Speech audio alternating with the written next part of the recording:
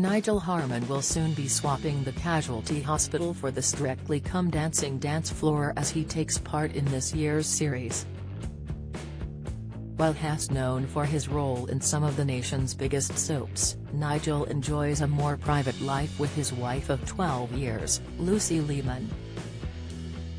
While they seem to keep their marriage very private, Express.co.uk has taken a look into their life together. Like her 50-year-old husband, Lucy, 49, is also an actress. She has starred in The Bill, The IT Crowd, Midsummer Murders and many more. Strictly's Nigel Harman admits needing to take time off from acting. It's been reported Lucy and Nigel first met on the set of Hotel Babylon, which they both starred in. They got married in 2011 and in 2012 Lucy gave birth to their daughter, who's now estimated to be around 11 years old.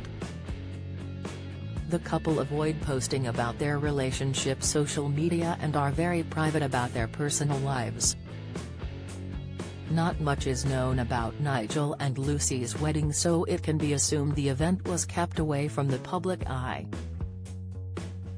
Don't miss: Strictly's Nigel Harman admits wanting to remove self from EastEnders video. Strictly Come Dancing's Nigel Harman shares awkward admission about EastEnders video. Strictly's Nigel Harman says co-star screamed at me over EastEnders storyline. Latest: Nigel is active on Instagram, which he uses to keep his followers up to date with his latest professional ventures.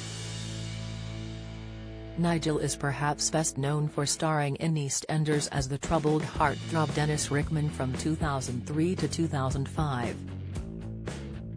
It was revealed earlier this month Nigel would be starring in this year's Strictly Come Dancing. He stated, "I'm amazed, excited, and terrified to be doing Strictly. As an armchair fan of the show, I have watched in awe as people have twirled and gyrated across the screen. And now it's my turn. Gulp. Strictly Come Dancing is set to return to BBC One on September 16.